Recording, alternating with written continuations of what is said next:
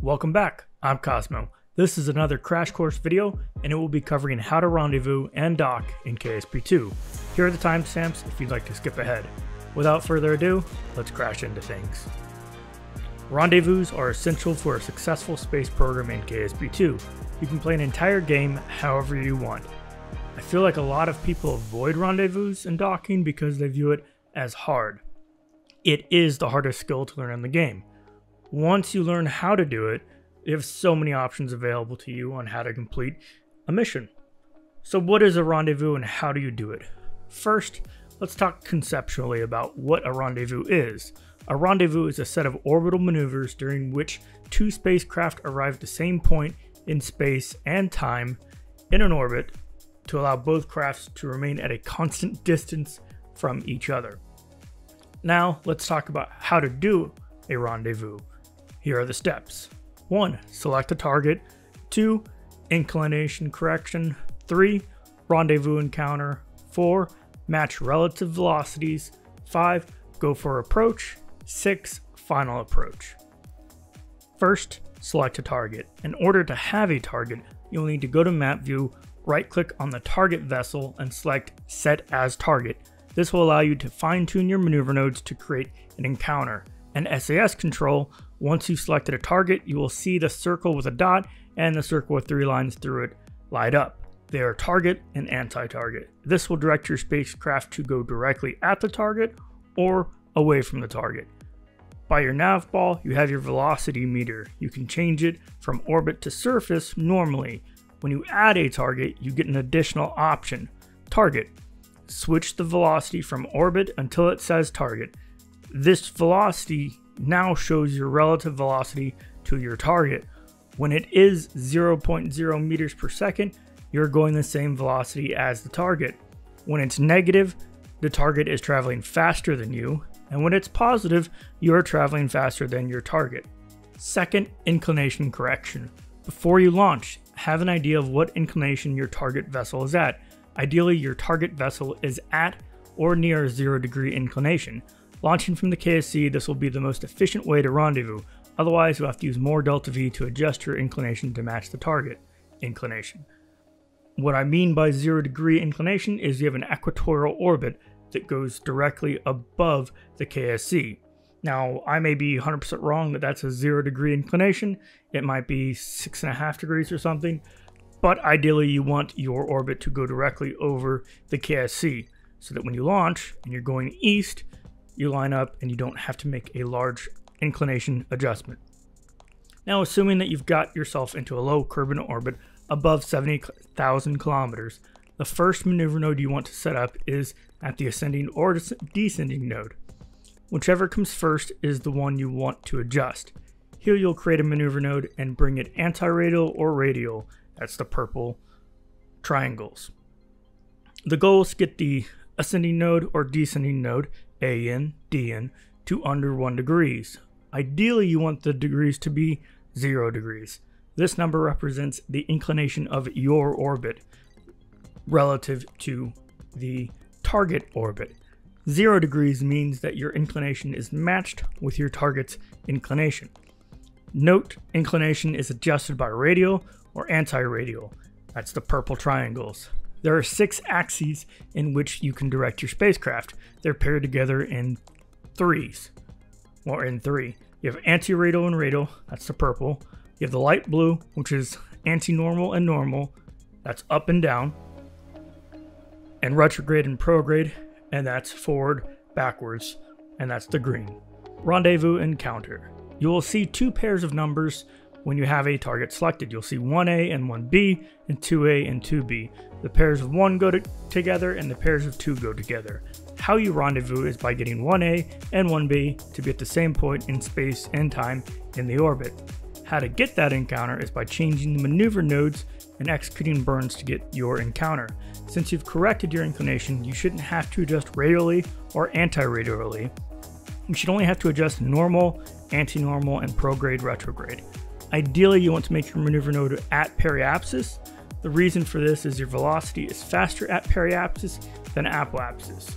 You'll use less delta V if you maneuver at periapsis than you would if you maneuver at apoapsis. The first maneuver I go with is doing a retrograde burn with my maneuver encounter. So I'll pull back on retrograde to see if that will get my distance closer. As long as my distance is getting closer, that's good. The goal is to get within 500 meters of the target.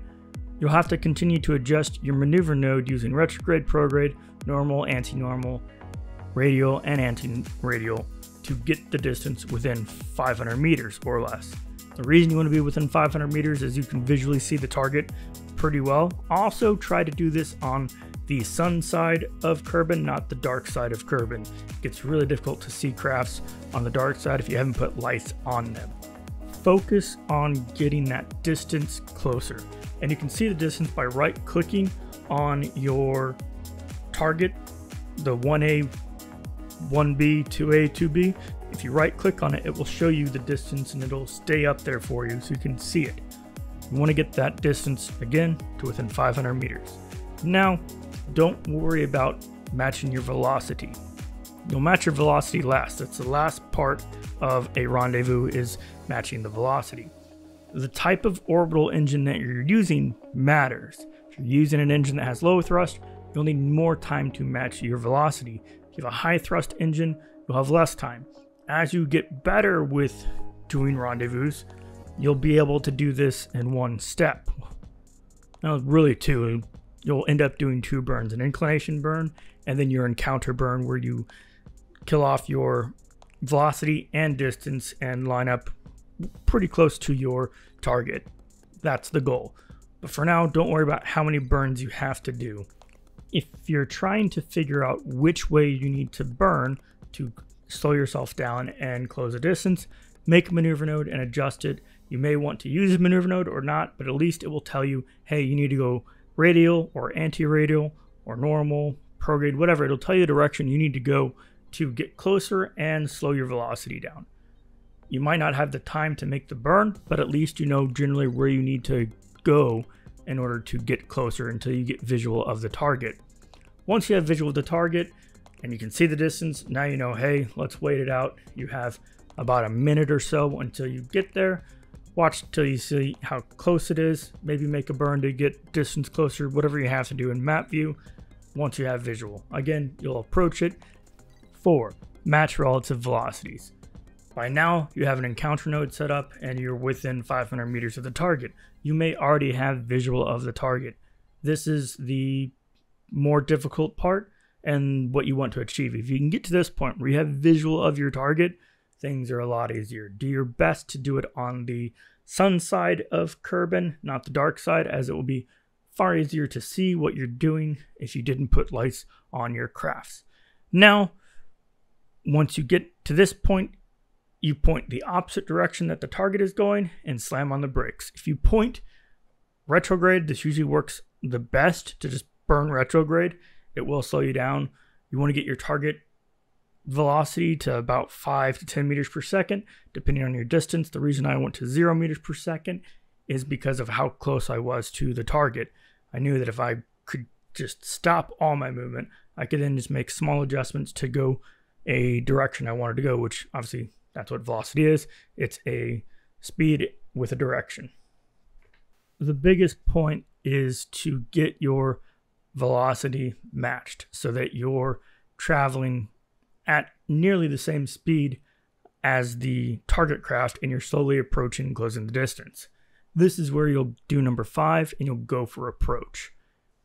Here's where patience is key. If you're traveling around 5 meters per second, you'll be going fast enough to close the distance, but not fast enough to fly by your target. You'll want to use RCS here. Shut your engine off so you don't accidentally hit Z, and be careful not to hit spacebar and stage accidentally. Save, save, save. Throughout this whole process, you should be using F5 and doing a quick save so that if you get in an event where you mess up, you fix it. Here, I'm getting rid of debris because it slows my game down. So anything that I hit spacebar and stage from, I just delete it because it's far easier to get rid of the debris to have better performance than having a bunch of stuff floating around, eating up a bunch of resources on my computer. Now, to control RCS, you'll hit R, that will turn on RCS, and H goes forward, N goes backward, J turns left, K points the craft down, so the back of the craft points down, I points the nose forward or down, and L turns the craft right. This is also relative to the direction that you're looking. So ideally what you want to do is have the nav ball where you're pointed at horizon, or basically imagine the target circle be the horizon. So you're pointed locked on to it with SAS, and the blue is above and the orange is below, so that you know that you can hit K and I and they'll interact correctly. Otherwise, pay attention to where the thrust is going and what it's doing to your nav ball and direction that your prograde is moving. Because at this point, all you're doing is you're moving your prograde vector onto the target. This is why it's so important to get rid of your horizontal velocity so that you control the direction that you're traveling in. SAS can be a pain, so you may need to turn it on or off, depends on what you do. If you hit the delete key, you will basically turn your flight controls from normal mode to docking mode. Docking mode is incredible. Now, before you do docking mode, you need to select the docking port that you're going to dock with. Right now, when you have a vessel that's your target, you're targeting the center of that vessel. I don't know if it's center of gravity, center of mass, I don't know, but you're targeting the center of that craft. You're not actually targeting a docking port. So when you get close enough, you need to highlight a docking port that you want to dock to, right click and set that as target. Then that becomes the target that you're actually traveling to, and you're not going to be off and making adjustments and being frustrated as to why you're not docking correctly. Now with final approach, if the docking port that you want is on the opposite side, make it a bit easier for yourself. Pause, go to the KSP, select the craft that you're trying to dock with.